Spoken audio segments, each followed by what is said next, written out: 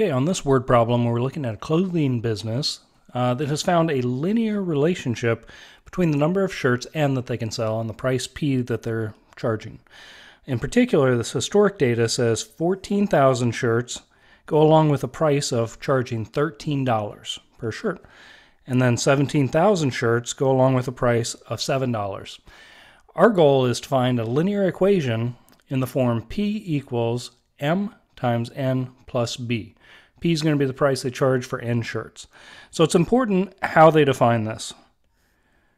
That they told us P is on one side by itself, kind of like Y is normally, and N is our variable on the other side.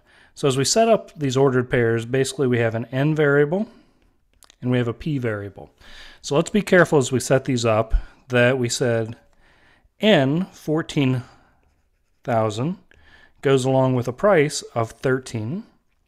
And then our second was 17,000, goes along with a price of $7. All right, this is going to help us get everything lined up to figure out what our slope M is and our y-intercept B. So first, let's go ahead and try to find our slope. Now normally you may think of this as y2 minus y1 over x2 minus x1, but in our case, our variables have changed from that. It's going to be, remember our variables were N and P, so I'm going to say N1 and P1, and then N2 and P2. So as we set up our formula, we're going to go P2 minus P1 over N2 minus N1. Just kind of filling in what we know from up above in our ordered pairs, we can say that's 7 minus 13 over 17,000 minus 14,000. A little bit of simplifying down and we should get negative 6 over 3,000, which will reduce even further to negative 1 over 500. We're going to use that to be our M in our formula. So right now, filling that into our formula, it looks like P equals negative 1/500 times N plus B. Now at this point we don't know B, which would be our y-intercept in a normal equation.